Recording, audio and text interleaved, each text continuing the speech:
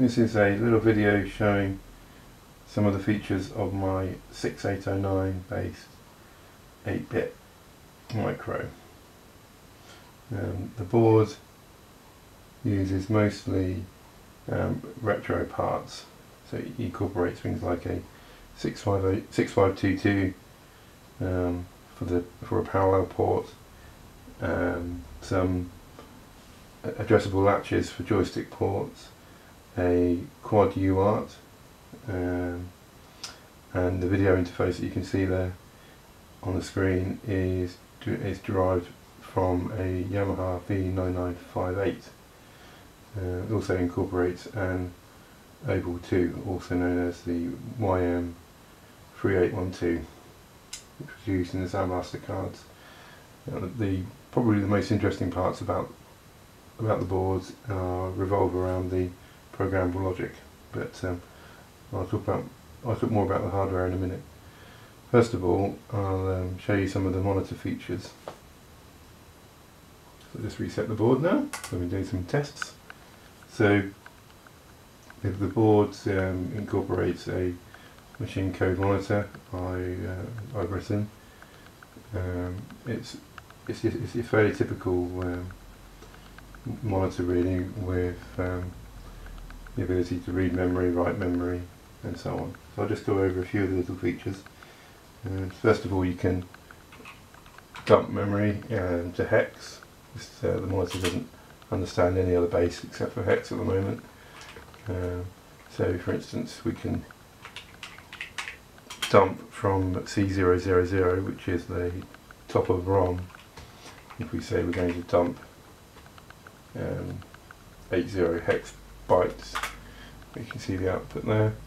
So you can see the memory address on the left, the contents in hex, and then the ASCII values for printable characters. You can also write to memory with the W command. So for instance, we can write bytes, we can write words, and you can also write strings. So, but I've messed up that command because I don't have an address at the beginning. Oops. So I'm going to write 4 right into 4000 through 4, 5, 6, 7, 8. No, there we go. So we've got 2 bytes and a word and then a string. So you can then dump out that. So if we dump 16 bytes, that should hopefully catch all of that text that I've added there. Okay, it's missed the E from the end of YouTube. That's in the next. There you go. And we've got some random characters there because the ROM does not currently clear memory when it starts up. So we can also write very, very, very simple programs. So I've hand assembled the most trivial program I can think of. So again, we're writing into 4000, and we're going to write 86 in hex, which is load immediate into A, and we're going to write 40 as the immediate value, and then we're going to do an 8A, which is OR immediate into A, and we're going to OR 02, and then we're going to generate a software interrupt, which should take us back to the monitor. So I can obviously dump that out. There you go, you can see the bytes I've written into memory there, 8640 8A02 3F, and then a whole load of stuff from the previous write. We can also disassemble those instructions. So S is the command for disassemble, because I'm already using D for dump. This is probably the most complicated bit of 6809 assembly I've written so far. It's got a few little bugs, but it's just about passable. So we're going to dump out 3 instructions from 4000. There we go. So you can see we've got the address on the left, the opcodes, the hex values, and then, just for fun, those ASCII values, those hexadecimal values in ASCII form on the right hand side there, which is occasionally useful for seeing when the disassembly runs over ASCII text. So I can then run that little program with E for exit monitor. So you can see it says breakout 4005. 4005 is what the program counter was at when the software interrupt was generated. I can also view the registers that were pushed onto the stack at that point. Most of those have fairly random values, but you can see the A register has 42 in it, which is a result of ORing 40 and 02 together, obviously. And there you go, you can see on the right hand side there the program counter was 4005 at the point that the software interrupt was entered. The main use of the monitor is obviously not writing little programs, because I do that on my Linux box and then I transfer them over to the CompactFlash, which I'll show you shortly. The main use of the monitor is for testing out and playing with the hardware on the board. So we've got things like the joystick ports, we've got the 6522, and we've also got the programmable devices. So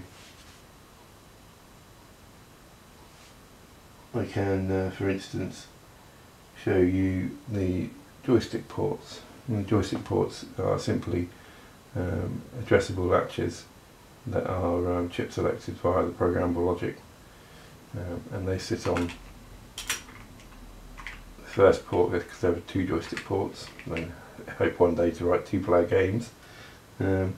8200 is the address of the first joystick port, and the capital R command simply reads a single byte from memory or I/O, and there we go, we're getting FF, because each of the 5 inputs on the joystick has a pull-up resistor. But if I, for instance, press the fire button on the joystick and then do another read, you can see I'm getting EF, because the lowest bit of the high nibble, so bit number 4, as they're conventionally numbered, is a 0, which indicates that the fire button's been pressed. Obviously you've got the 4 other inputs as well, but I'm not going to show you those. Now the 6522 is currently got, the main function of it is as a simple interrupt generator for a periodic interrupt to the system. That's generated at 250 Hertz, for reasons I'll go into in a moment. But when the interrupt is generated, a uptime value in RAM is incremented. So that's displayable with the U command for uptime, and there you go, you can see we've got a value there. It's stored as a 32-bit integer, and if you wait a little bit and read it again, you can see it's gone up, and the difference between those 2 values is obviously how long the time has passed between them. So that's the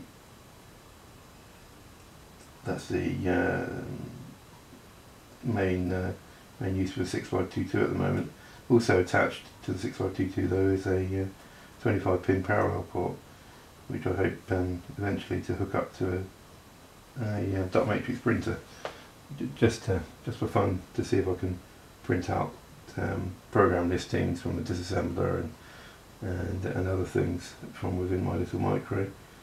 The board's also got a buzzer attached to one of the programmable logic outputs, and you can generate a tone of constant frequency based on what value is in the register. And if I can remember the address of that register, I think it's 8E01, and that's the feeder for the square wave generator is the system clock. divided down to get a useful frequency. But 50 should generate something audible. There we go. You can see it's not very loud, but it was useful when the board was being brought up. And 00 to silence it again. There's also the ability to write to VDC registers, but I can't actually remember the name of or the letter used for that command at the moment. But that was used when I was figuring out how to program the video interface. Obviously, at that point, I was accessing the monitor through the serial ports because the video interface wasn't working. We've also got the ability to download files via X modem using one of the UART channels, and there's other commands for talking to the keyboard controller, which I'll talk about more in a minute. But that's you can basically test the keyboard membrane by printing out scan codes from the keyboard controller. We've also got a IDE interface, which you should be able to see in the video, with a little CompactFlash card sat in it via a adapter. So we can mount the CompactFlash, which basically means reading the MBR from the first sector of the disk, figuring out the partition tables. This system uses the Minix file system. That was done basically because whenever you look at other people's little homebrew micros and they have file system support, be it via CompactFlash or more likely these days via SD cards, everyone chooses FAT, normally FAT16. I wanted something different. I also wanted to learn a little bit about how Unix file systems work, and the Minix file system is a very nice, simple Unix file system. It's also just about manageable on a microprocessor like the 6809, due to the fact that 6809 has easy to use 16-bit arithmetic, which is useful when calculating offsets and things. The file system code, as I've written though, is very crude. You can list out directories, but you can only do it via inode number. So inode number 1 is the root directory. Well, I should say before looking at the file systems that you can also run the IDE identify command. So you can see it's a Toshiba CompactFlash inserted, and you've got the firmware revision serial number. These all come from the IDE identify command. So we can read in a simple program that I've compiled up on my Linux machine and then copied onto the CompactFlash. So if we look at, for instance, the testprog program, we read that into our 4000 memory location. You can only read a file by inode number, not by file name yet. But 0005, and then we can run that little program. So it's just a little program that exercises two routines in the ROM, one for printing a string pointed to by the X register, and the other one is a little delay, which again uses the X register as a delay value. So we could disassemble that if we want to.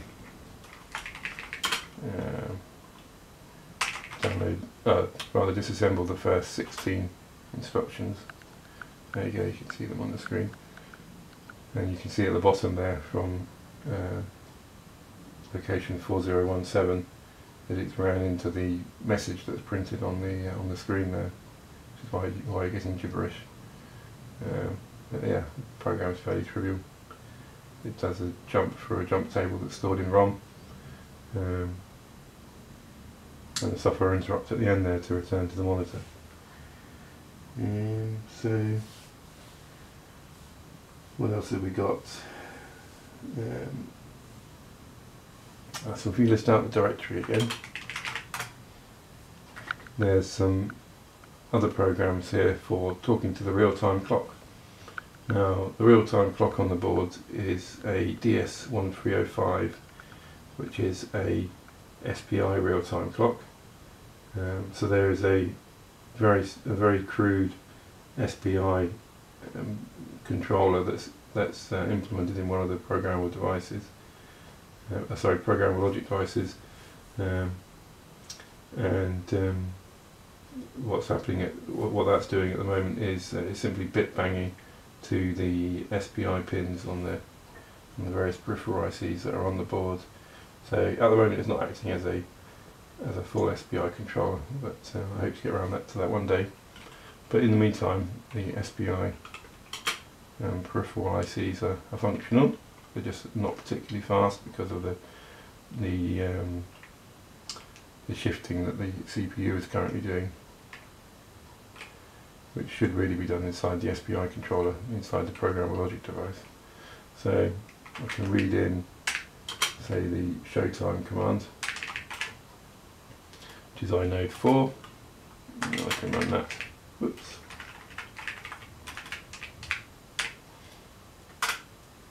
And there we go. So I think that's the correct time, which is kind of cool because I've not actually had this board powered up in a couple of weeks. There's a little CRTO 2032 on the board to keep track of the time when the power's off.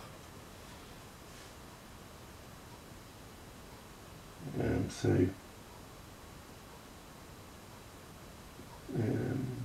the next thing I'll show you is my Snake game. And one of the reasons I made this micro, other than for the experience and the fun of it, and also as a means to learn some new technologies that I'm not particularly familiar with, such as VHDL and AVR C coding, is to write games. So I've written my first game that I've attempted to write is a implementation of Snake, which I happen to quite like on the ZX Spectrum, and then I remember playing it on the bus on my Nokia phone back in the must have been the mid-90s, I suppose. So I thought I'd have a go at writing Snake. It's a fairly straightforward game to write in assembly. So if I read it into our 4000 memory location, that's inode number 7. It's a relatively long program. You can see the third column there rather is the length of the file in hex. So it's quite a bit longer than that show type test prog. I read it earlier, so I won't attempt to disassemble it, but I can run it now. In case there's a little welcome screen. You can calibrate the screen there. That's handy, especially on these new television screens that aren't particularly good at displaying analog video. You probably wouldn't have needed to do that on a CRT, and the default register values would have put the image nice and central, but you need to force it to the extreme of the display on the TFTs. So if I hit the R button, oops, I'll try it again. Oh, there we go, it started the game. So obviously some kind of debouncing problem there. But there you go, it's Snake, and he pulls around the screen eating the food and growing longer, just like a snake's supposed to do. It's fairly playable. The wife likes it.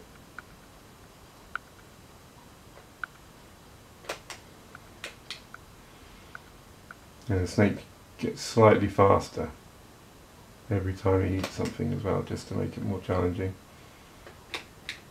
But it's lacking sound, which I shall show you in a minute, what the sound of this board is like.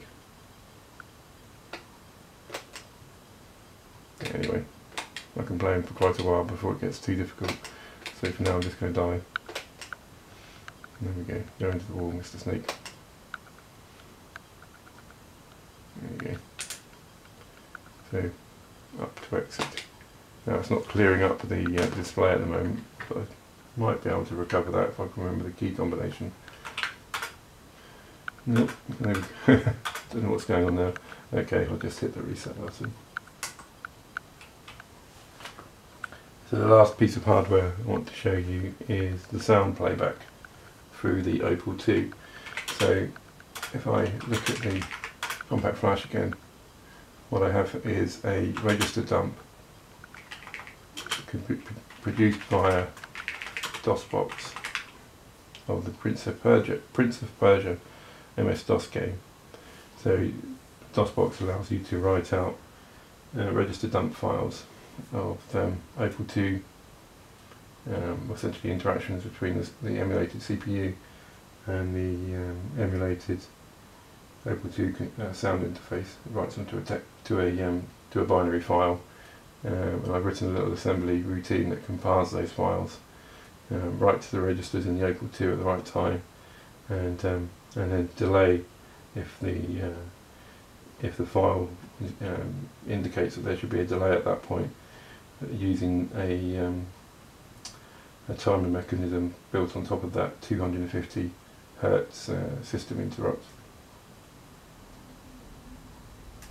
So I can read in that file. What I'm going to have to do now though is to stop the recording of the video and restart it with my camera in a place closer to the speaker on the television, so it can get a decent recording.